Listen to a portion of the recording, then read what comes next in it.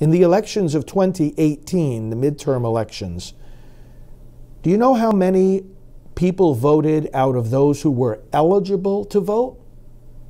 Just slightly more than half. 50.3 to be exact, 50.3% of eligible voters in the United States in the 2018 midterm elections actually cast a vote. Let's make that different this year.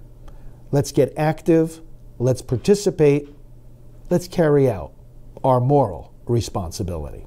Welcome to a new episode of the National Prayer Luncheon for Life Pro-Life Impact Show. This week is a special episode as we find ourselves once again in the season of a very critical midterm election.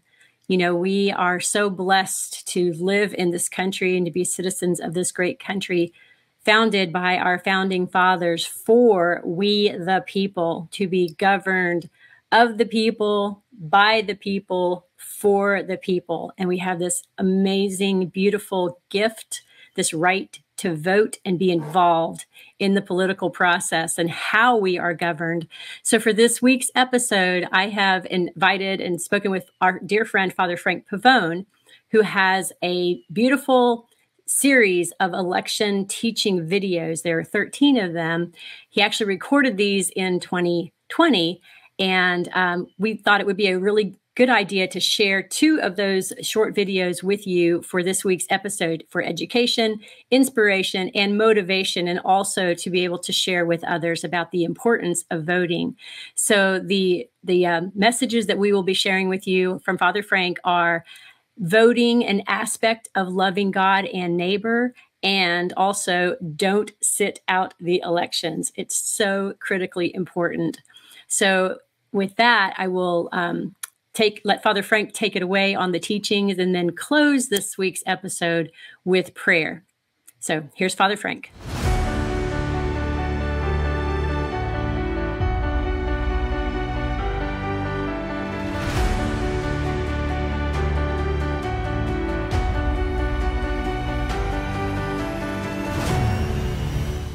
Hello friends, this is Father Frank Pavone. I'm the National Director of Priests for Life. Welcome to this special video series about elections 2020. Did you know that there are some 100,000 races taking place in the 2020 elections at all levels of government? It's so important for believers to be involved, and this video series is going to tell you why and how. Why should we be involved in elections? Why should we vote? How do we decide for whom to vote? What is the relationship between the various issues in their magnitude of importance? Do elections really matter? This and so much more will be the subject of this series of brief videos which you can share with family, friends, and fellow believers, with your pro-life groups and your churches. We will post them online together with all our other election-related information at prolifevote.com. That's where we ask you to go during this election season. That can be your go-to place for the inspiration, the education, the motivation you need for voting. Not just the theoretical, and we will be talking to you about that, but the practical. How do you make sure that your vote counts? And then how do you enable other voters to be involved in the process so that their vote counts? That's what this series will be about. And we're going to start today with some very basic reflections right from the scriptures. The Word of God has a lot to say about voting, and this series will speak to all of you who believe in the Word of God, whether you are Catholic or not, if you belong to any portion of the body of Christ, any denomination or no denomination, but you are a follower of the Lord Jesus, this video series is for you. And then for those of you who are Catholics, we will also make reference to special documents that the Church has issued, such as this one called Living the Gospel of Life, issued by the American bishops back in 1998. Its teachings very clear and solid about voting and elections. Brothers and sisters, we vote because we are members of this earthly society. Yes, we are citizens of heaven. we are also here on earth. We are citizens of our various nations, and there's a reason for that. The reason is articulated by St. Paul in his letter to the Romans. Let every person be subordinate to the higher authorities, for there is no authority except from God, and those that exist have been established by God. Therefore, whoever resists authority opposes what God has appointed, and those who oppose it will bring judgment upon themselves. For rulers are not a cause of fear to good conduct, but to evil. Do you wish to have no fear of authority? Then do what is good, and you will receive approval from it. For it is a servant of God for your good. But if you do evil, be afraid, for it does not bear the sword without purpose. It is the servant of God to inflict wrath on the evildoer. Therefore, it is necessary to be subject, not only because of the wrath, but also because of conscience. This is why you also pay taxes. For the authorities are ministers of God, devoting themselves to this very thing. Pay to all their dues. Taxes, to whom taxes are due. Toll, to whom toll is due. Respect, to whom respect is due. Honor, to whom honor is due. That's Romans 13, verses 1 to 7. Now, does that sound to you like advice to go separate yourself from the political realm, have nothing to do with the governing authorities of this world because, oh, well, after all, God is my king?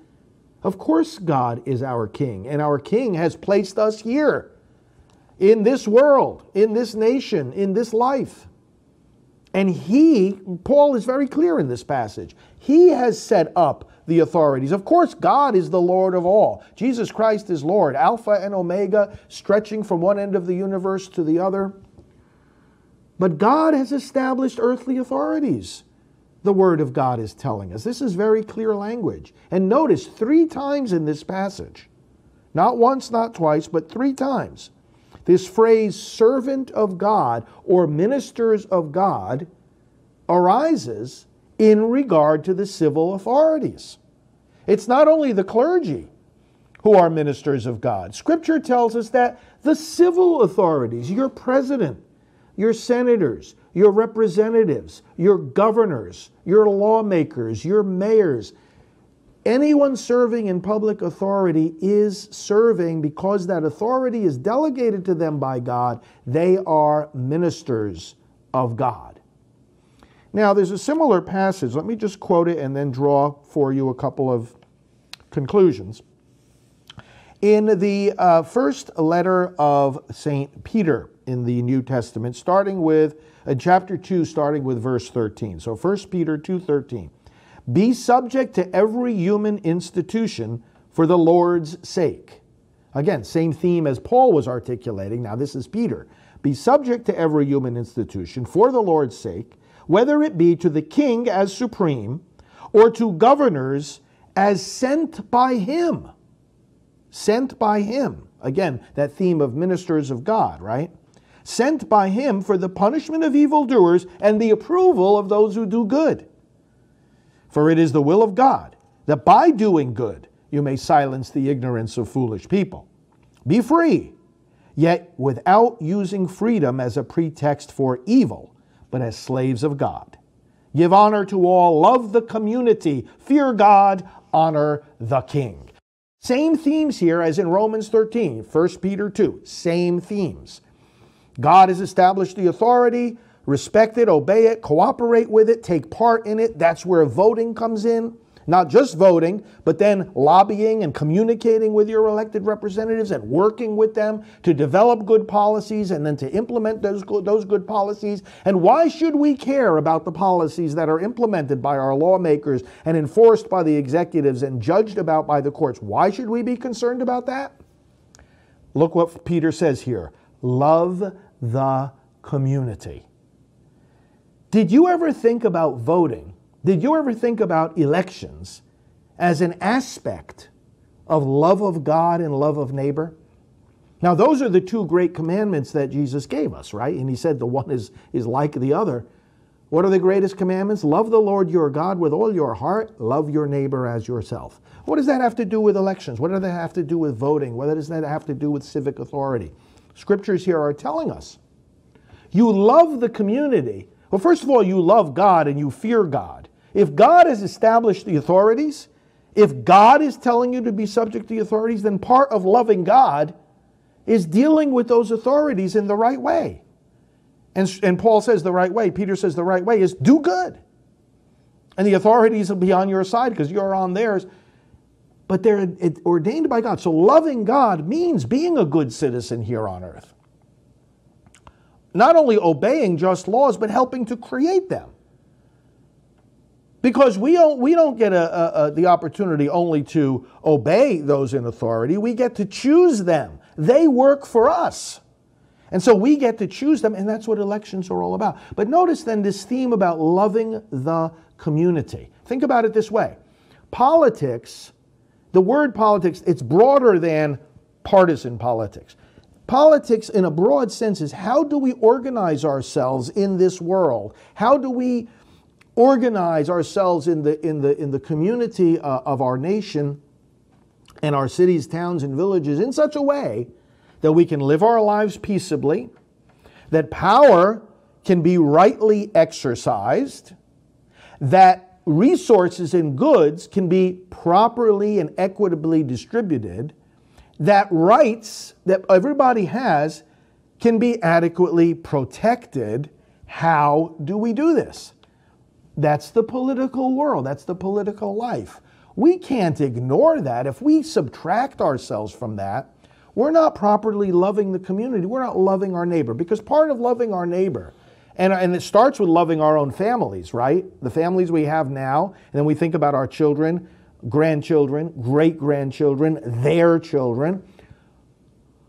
We think about what kind of nation will they have? How will they be protected from terrorism? How will they be protected in their economic life?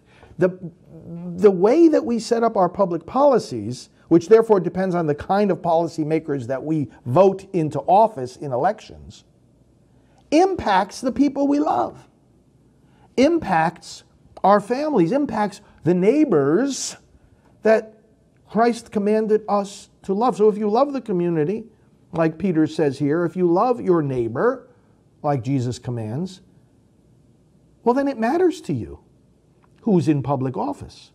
Again, how is power going to be exercised? How are goods going to be distributed? How are rights going to be protected? You know, one of the policies that our president was talking about recently was the right to try. Let me use that as an example. You know, for the longest times, experimental drugs that are being developed to help to treat diseases, people weren't able to use them because they're not approved yet by the FDA. They're still in experimental phase. But people were proposing, and the president agreed, well, if people are terminally ill, if they're going to die, why not give them one last chance to try a drug that might help? And so he changed the policy in such a way that people who want to do it can do it now, and it's having a good effect. That's a public policy that if you help to bring that about because you listen to a candidate say, here's what I want to do if I'm elected, and then you vote for that person, and then that person is in a position where they can change that policy, and then they do it, and then people are helped. You see how that's part of loving your neighbor. That's part of doing good to your neighbor. That's part of loving the community. You've brought into effect a policy that is helping other people, not to mention, of course, the fundamental problem of abortion. When we elect lawmakers who will make laws that will protect defenseless babies, you are loving your neighbor in the most fundamental way, protecting their life. So I hope that these simple lessons from these two passages of Scripture will start us off on the right foot here, my friends, understanding that religion and politics actually do mix. There's a moral dimension to our political life. Jesus is Lord of every aspect of our life, of all our choices and decisions and activities, including those in the voting booth. Yes, we are citizens of his kingdom, and here we are strangers and in exile, but the fact is we are here, and the authorities here have in fact been established by God. Let's cooperate with them. Let's elect them wisely. Let's be full and active citizens.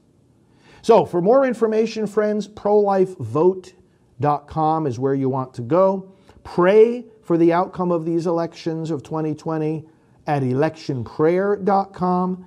And volunteer if you want to help in more specific ways the elections in your local community and beyond. prolifevolunteer.com. Sign up there and we'll be in touch with you about ways you can be even more involved. prolifevolunteer.com.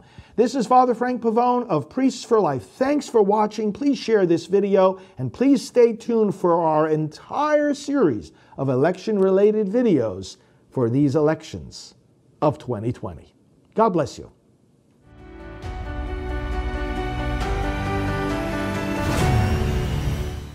Well, hello, brothers and sisters. I'm Father Frank Pavone, National Director of Priests for Life. Welcome to another episode in our series of election videos at electionvideos.org to help our fellow believers and our fellow citizens to prepare for the elections of this year.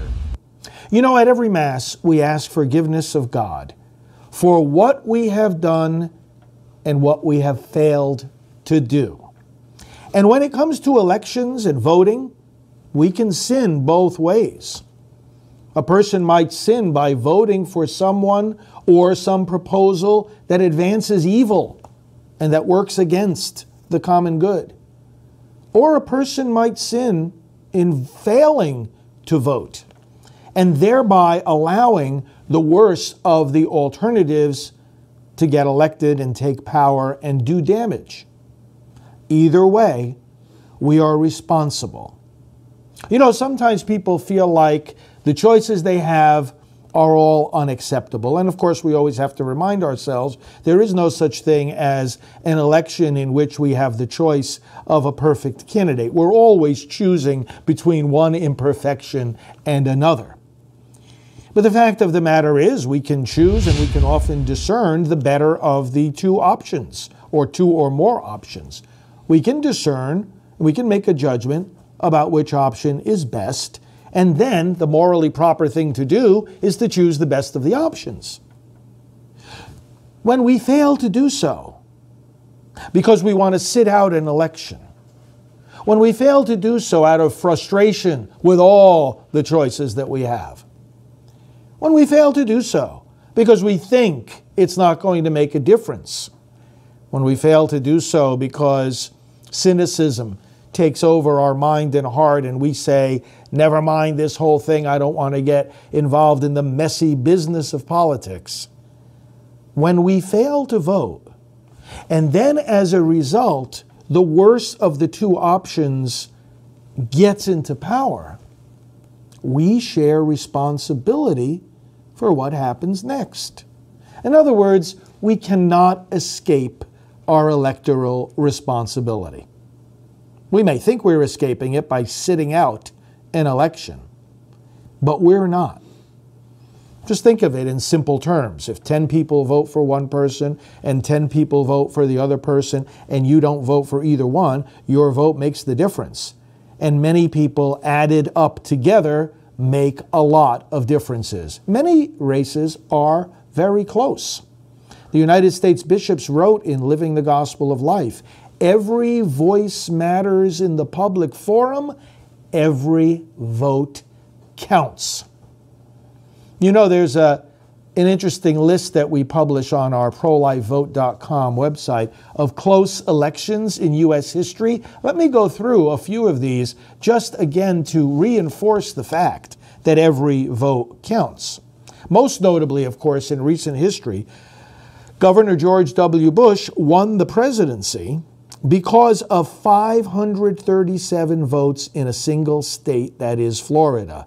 That flipped the election in his favor. The state of New Mexico in that same election got just 366 more votes for Al Gore in his race against George W. Bush. 366. These are not big margins. In the 2012 Iowa Republican caucuses, the initial returns gave Massachusetts Governor Mitt Romney a victory by 8 votes. In the final tally, it was actually Senator Rick Santorum who won by 34 votes. These are not massive numbers of tens or hundreds of thousands or millions. Incumbent Republican Mike Kelly defeated Democrat challenger Carl Castle by 1 vote for an Alaska House seat in 2008. Al Franken took a U.S. Senate seat for Minnesota from incumbent Norm Coleman in 2008 after 2 recounts. Coleman led by 206 votes on the first count, but then Franken led by 225 in the recount, and then by 312 in the third effort. In 2004, Gene Schmidt appeared to have won the Republican primary for the 14th district seat in Ohio by a mere 62 votes. But after a recount, Tom Niehaus was awarded the nomination with 22 more votes and went on to win the general election. There are many more examples of this. The point is that this is not just a political reality. My friends, this is a moral reality. We are responsible for what we have done and for what we have failed to do. And by failing to exercise a vote, we may be failing to advance the common good or failing to prevent a worse thing from happening. You know, sometimes people think of a vote as if it's a philosophical statement that they are making, or something that is supposed to make them feel better. But it is neither. A vote is a very practical thing. It's a transfer of power to someone who will either advance the common good or work against the common good. Again, to quote our bishops, every voice matters in the public forum. Every vote counts. Let's make sure we don't sit out the election. And let's remember, even if we think we should sit it out, we are not escaping our moral responsibility. Even if we do not vote, we share responsibility for the outcome. In the elections of 2018, the midterm elections, do you know how many people voted out of those who were eligible to vote? Just slightly more than half. 50.3 to be exact, 50.3% of eligible voters in the United States in the 2018 midterm elections actually cast a vote. Let's make that different this year. Let's get active, let's participate, let's carry out our moral responsibility. If you want to see more episodes of these election vote videos, just go to electionvideos.org.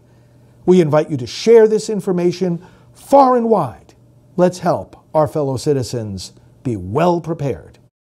So grateful to God for the gift of Father Frank and that very clear teaching. And now as we go to the polls, early voting has been taking place in a number of states. If you think that there's not the chance that you can make it to the polls on Election Day, November 8th, please be sure to get to the polls to early vote before Tuesday. And if not, vote on Tuesday so that you can be involved and have a voice in the governing of our beautiful country.